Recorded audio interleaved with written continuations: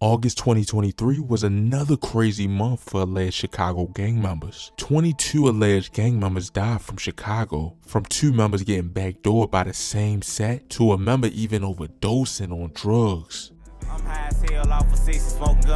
A member even got stabbed by his girlfriend this month. August 1st, 2023. This first member would be from a well-known set, which would be 051 Young Money. 24-year-old Theodric Williamson, aka Mainsky, was in the 4500 block of Provincetown Drive when he was stabbed multiple times at the approximate time of 9:30 a.m. He would then be taken to Advocate South Suburban Hospital, where he would die. This would be the first alleged gang member that would die on the month of August. Only about 5 hours later on the same day at 12:56 p.m., Glenn Weston Jr., aka Bosky, from the Hardy Way E Block set, was in a Douglas home in the 3500 block of South Rose Avenue when he was approached by multiple unknown offenders who pulled out a gun and fired multiple shots at him. He was taken to University of Chicago Hospital where he was pronounced dead. Allegedly, he was FBG Wooski's brother too. Then, unbelievably, on the same day, in the nighttime hours, a Birdway Foley Boys member will lose their life. Police say that Tuesday night, Jeffrey Hudson, aka Lil Jeff, was driving in the 5300 block of South Low Avenue when suddenly someone fired shots. Unsure if he crashed or took himself to the hospital, but he died at the University of Chicago Medical Center at only the age of 37 from a gunshot wound to the back. It would then be the next day on August 2nd, 2023. This guy was allegedly shot and killed in 3rd Block Hood, and he was from the OTL set, Foley Boys. It was in the later hours of the night around 10:30 p.m. when Jacarian Johnson, aka Kari from the OTL set, was found unresponsive in the 800 block of West 54th Street. He was taken to the University of Chicago Medical Center where he was pronounced dead at only the age of 18. On the next day on August 3rd, 2023, Kyle East, aka K Money from the Paxtown 071 set, was arguing with someone in his own hood in the 7100 block of South Jeffrey Boulevard when K Money pulled out a gun and began shooting, but then a nearby security guard pulled out his gun and shot K Money multiple times. He was taken to University of Chicago Medical Center where he was pronounced dead. 3 days will go past before another gang member would die. It would be August 6, 2023. Shelby Redman, aka Shitty, allegedly from the KTC set, was in the 1200 block of South Ashland Avenue at about 12:04 a.m. when someone shot him multiple times. He was taken to the hospital in critical condition but later died from his injuries. Then on August 9th, 2023, Trayvon Moore, aka Trigger from the Shield set, was found by family members just before 2 p.m. inside a home in the 4900 block of South Maplewood Avenue. He had suffered from multiple gunshot wounds to the head and was pronounced dead at the scene. Then on the same day around 2:45 p.m., a Rudeville/THF-44 member would die. This would be the second loss that Rudeville would take this year. Jajon Jamon, aka JJ, was near an alley in the 1100 block of West 78th Street when someone shot him in the head and the chest. He was taken to the University of Chicago Medical Center where he died at only the age of 18. Then on August 10th, 2023, Travell Adams, aka Astronaut Tot, from the DMG FBC set, was inside a car in the 6400 block of South Augustine Avenue when someone pulled him out the car and shot him multiple times just after 5 p.m. He was shot in the leg and arm and was taken to the University of Chicago Medical Center where he died. This next person though wouldn't be killed by gun violence. It would be August 10th, 2023. Tarian Henson Jr., aka Ant Money from the B-Gang Harlem Boys set, allegedly overdosed on drugs on this day, which these guys are located around Madison and Karlove, which are mostly conservative vice lords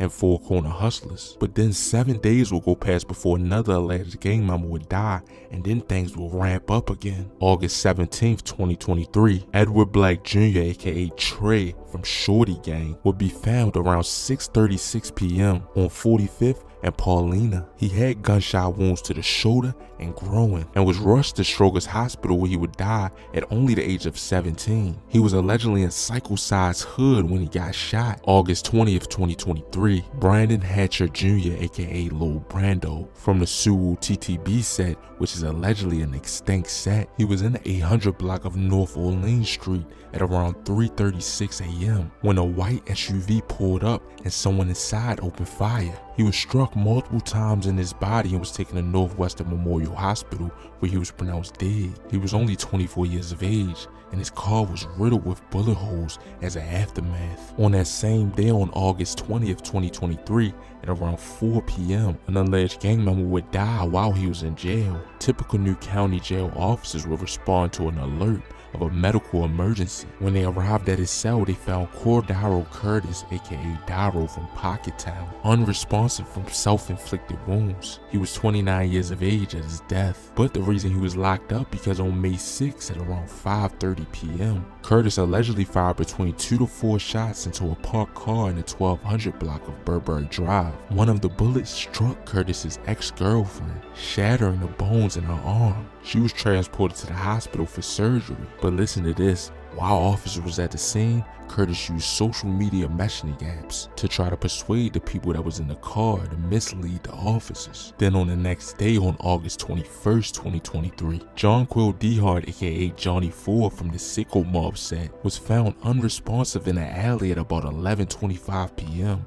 in the 1500 block of South St. Louis Avenue. He was found with multiple gunshot wounds to the face and body and was taken to Mount Sinai Hospital, where he was pronounced dead at 11:56 p.m. Allegedly, this next guy backdoored Johnny Ford, and it was from the same set, Sicko Mob. It was the next day, on August 22nd, 2023. Darius Walker, aka Lil D from Sicko Mob, was the one that allegedly killed Johnny Ford and took his gun the day before he died. Lil D allegedly came to Johnny Ford's memorial the next day. It was around 8 p.m. when he got there. He allegedly tried to get away and crawled in the backseat of a car while they shot him. This all happened in the 1500 block of South Trumbull Avenue. He was only 25 at the age of his death, and 3 other people were wounded from gunfire. So this situation that Lil D died, this was definitely a backdoor situation. He allegedly was off perks when he backdoored Johnny Ford, and Sicko Mob backdoored Lil D the next day he went to the memorial, which is crazy. August 26, 2023, Jerry Carter, aka Pistol P from the Lavender Mob FSG set, was found by officers in the 2500 block of West Monroe Street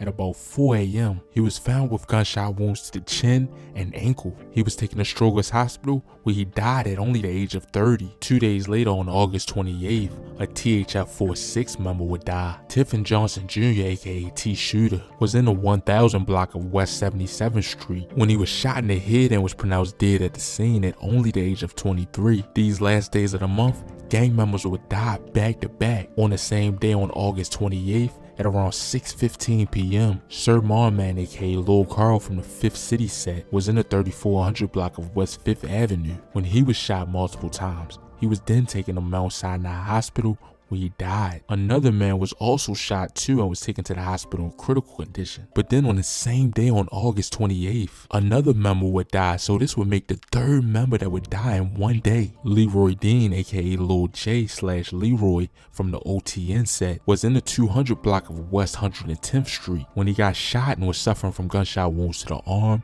chest, and head. He was allegedly in Princetown Hood when he got shot and was pronounced dead at the scene. He was only 21 years of age when he died. This next guy though wouldn't die from gun violence. It would be August 29th, 2023. Craig Davis, aka Swervo / Swag from the Danny Mob set, who was also a well-known rapper too, would pass away due to an overdose on this day. He was from out west, and this was the 3rd loss for Danny Mob this year. But the next day, on August 30th, 2023, a well-known member that was allegedly known for putting in work would die. His name was Trayvon Mackey, aka Trey Trey from the JMG 10 gang set, which I just did a crazy documentary on the war that they having around that area. But on this day around 7:20 p.m., he was driving in the northbound lanes of Interstate 94 between 137th Street and 147th Street when he was shot multiple times while he was driving and ended up crashing due to him being shot multiple times. He was transported to the local hospital where he died from his injuries. Then on August 31st, a Blackgate member would die.